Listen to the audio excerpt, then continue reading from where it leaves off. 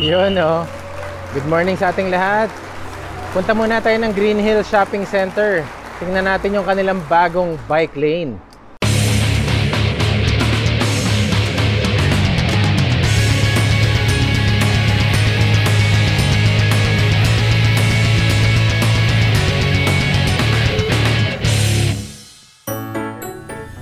Yun oh, may mga bagong sign sila dito. Yan oh. You are entering a bike-friendly zone. Nice. Active playground. Ayan o, mga sign. Tingnan natin. Okay, so meron mga nagja-jogging, may mga nagpapadyak. Okay, so ito yun. Newly installed bike lane. So, pintura. Blue and green. May mga cones dito sa gilid. Ewan ko lang kung ilalabas pa ba nila yan dito sa side. We'll see. Sundan lang natin si bike lane. Hanggang saan siya pupunta. Yan o. Caution. Bikers crossing. Ito pala, may Sunday market pala dito sa V-Mall. Okay. So itong part na to, lalabas ka ng Annapolis Street. Yung bike lane, nagka-counterflow. Aba. So itong tinatahak natin na daan ngayon, counterflow to. Pag ganun yung traffic, pero tayo, pag ganyan. So approach with caution, lalo na dito kasi medyo wala ka makikita. Susundan lang natin to hanggang saan to.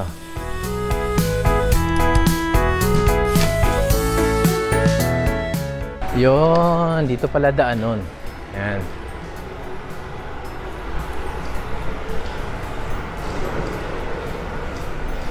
So yung bike lane dito solid, malaki.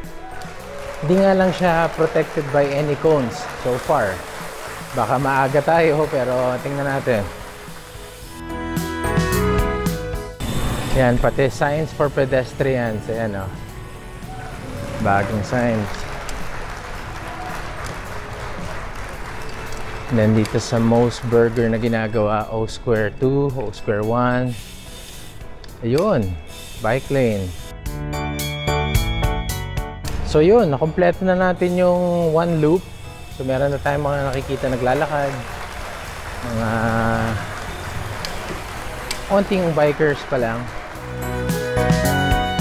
For bikers and joggers alike,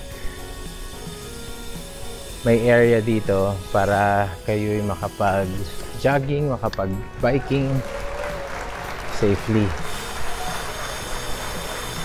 I was expecting maglalagay sila ng mga cones sa gilid para medyo protektado, pero ayan, as you can see, walang cones. Itong part na to, ayan, counterflow to, very short lang, pero tingnan nyo ha, talikod tayo para makita nila. Ayan. Okay, so parado tayo. Ayan, so pag nakita mo, nakasulat, do not enter, wrong way. Okay. So paglabas mo dyan, ang option is to turn left para makabalik dun sa active lane. So yan, ito lang yung medyo nakakalito. Medyo short distance, pero yun nga, ang problem dito, ka-counterflow tayo. So, punta natin ulit. Ayan o. So paglabas, left. Yan yung sinasabi ko, may oncoming traffic.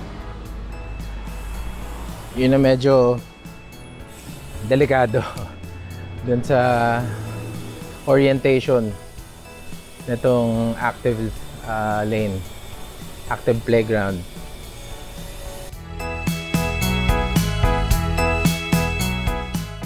Yun. So nag-install din pala sila ng mga bike racks in some areas. And yan, of course, may constant reminder always lock your bikes. Yan yung kanilang bike rack. Okay.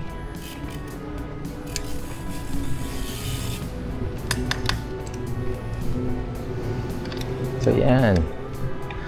Ito rin, paalala, very important. Yan. Helmet required for all cyclists. Please lock bikes when parked. And of course, share the road. Yan, napaka-importante.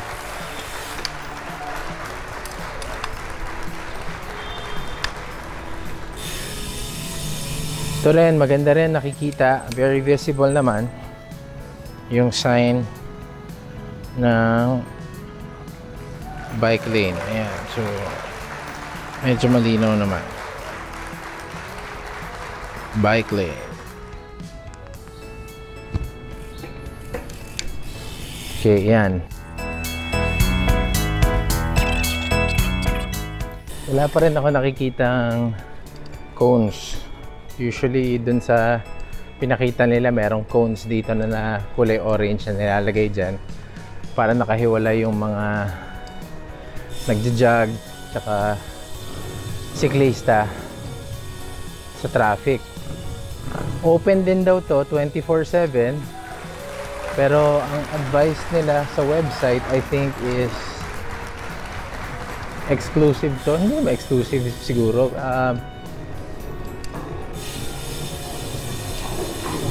Exclusive for bikes and joggers until 10 AM. Kasi siguro yun, pagbukas ng mall, yun na, medyo dadami na yung tao dito. Kaya sulitin nyo na mula umaga hanggang alas 10 ng umaga. And then yung usual traffic babalik. Nice. Okay naman na ginagamit ng tao tong kalye na to. Put it to good use, di ba? Yan, no? So isang lap pa lang tayo pero ang dami na agad na dumating na mga joggers.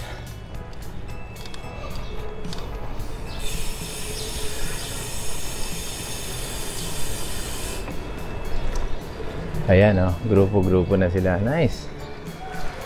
Everybody's getting back into shape.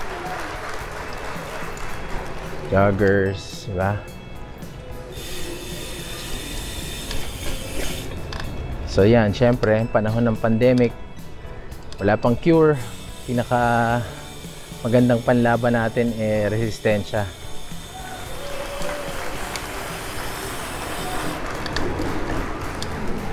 Of course, exercise caution. Okay lang mapraning. Okay lang yung super OC at praning. Pero syempre, kailangan mo rin kumilos-kilos para medyo lumakas ka rin. Diyan na po nagtatapos ang ating short episode tungkol dito sa active playground. At laging tatandaan, pag gusto mo, padyakan mo.